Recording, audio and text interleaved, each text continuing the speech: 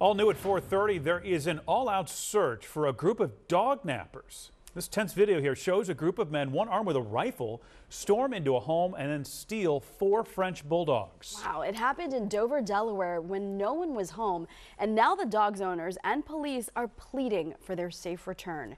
Action News reporter Leland Pinder is live in Dover with more on this disturbing pup heist.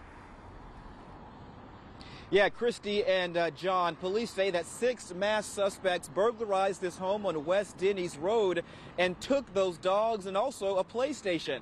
Now, thankfully, no one was home at the time, but the victims tell me this all happened in 5 to 10 minutes.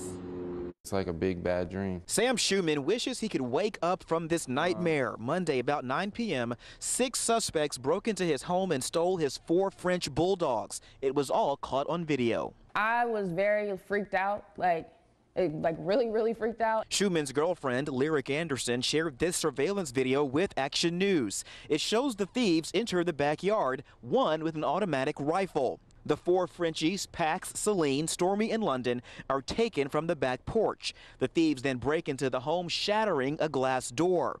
Once inside, they ransack parts of the house.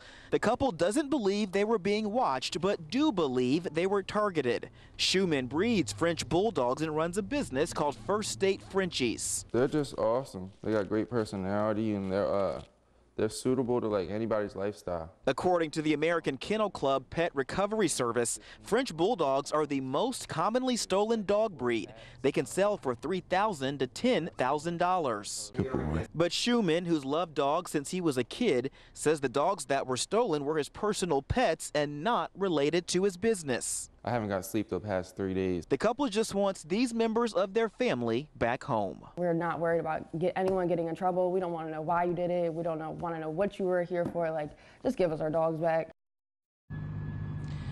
Yeah, and another chilling realization there for Anderson. She says based on timestamps on that surveillance video, she believes that the suspects may have seen her pull into her driveway, and as she was parking in the garage, she thinks they were running right out the front door.